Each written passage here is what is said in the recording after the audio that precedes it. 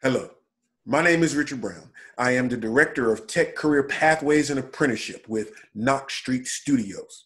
And this is Tech Bridge. Tech Bridge is a space where we try to increase our technical know-how and productivity. And today, our focus is going to be databases. We're going to drill down into a specific database, Audibile.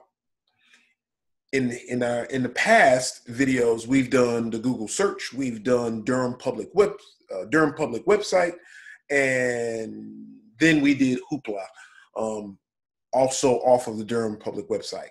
And Audibile is off the Durham Public website. Thank you for checking us out.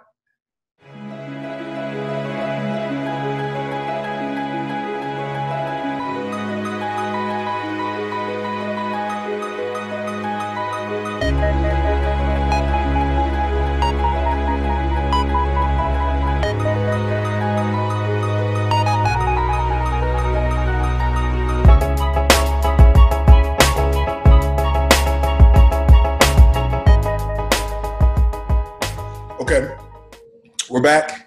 So the first thing we're going to do is we're going to kind of run through it pretty quickly. We're going to go to Durham Public School. We're going to click on the home page. And then we're going to click on students. And then we're going to click on Audible Stories for Kids right here, the second tab. All right, and so as you can see, while the schools are closed, Audibile is really hooking us up and giving us access to a portion of their database. So we click on Start Listening. All right, so a couple of different places in here I want to call your attention to.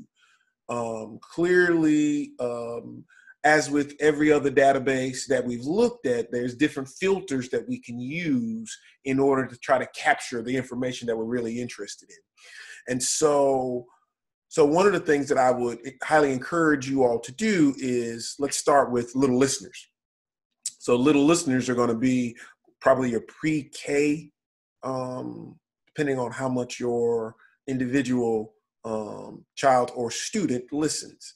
All right, so let's Ugly Duckling collection. So again, you just click on it, and after you click on it, you can start listening. Down here at the bottom, you can increase the speed. Clearly, we probably wouldn't want to do that for early listeners. We can go by chapters right here. We can actually go back, start it, and pause it right here. And then with this button or with this button, either one of these, we can head back to where we were. Notice there's about 38 books under little listeners. And so we start out with little listeners. Then we're going to move right into elementary. So get a little bit older, and you can kind of see that the books, and in here, notice there's about 104 books. Now, of course, you can subscribe to Audibile and you have a much, much broader database. But again, this is really geared towards kids and very young toddlers. Now note, some of these books are only available on Audibile. Some of them are available on other formats. And so you can kind of see. So let's say, ooh, The Golden Goblin. I remember that. So it also, notice that it gives you the name of the book. It gives you who's written by, who's narrating it, as well as the length. So this particular book is 7 hours and 36 minutes, right? It gives you a synopsis, some reviews by other people, quite a few reviews, and then all of the controls are down here at the bottom. Playing it, going back, speeding it up, chapter, and then you can do full screen. Now, these are things that you can do while you're doing other things. I will show this later, but for me, in my house, I have what's called one of those smart speakers, and you can download a little link to send the sound to the smart speaker.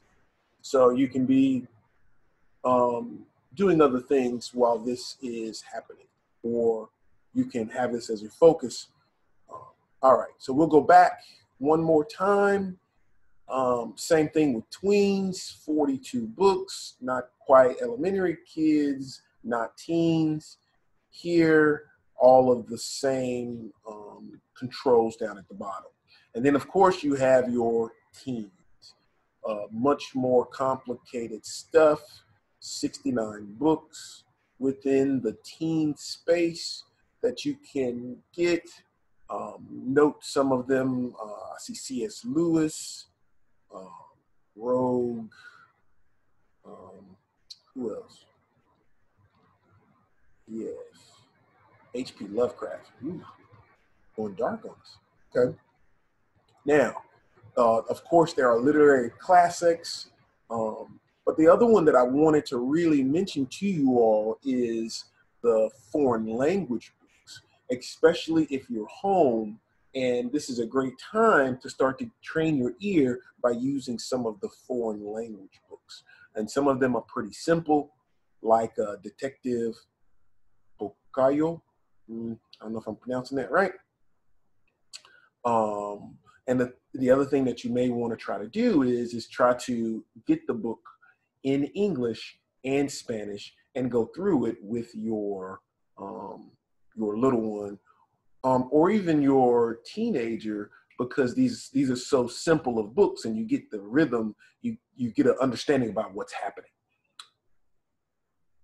So action item. So let me back up. So what we've done today, we've drilled down into the Audible website. Really, really cool website. Really, really great opportunity while we are in this space to really get a feel for what this database offers to us as individuals, as students, as lifelong learners. The other thing is, the action item that I'd like for you to do is to leave a comment, let me know what you think, and then pick out one of the books and let's talk about it. Shoot me an email, shoot me a comment down below, or what have you, but just let me know. I'd be highly curious as to which books are you interested in, what worked, what didn't work. And as always, if you have other comments or questions or other type of tech that you'd like to see, I would love to hear from you, and then we can move forward. And I can work on that. All right. Thanks so much. Have a great one.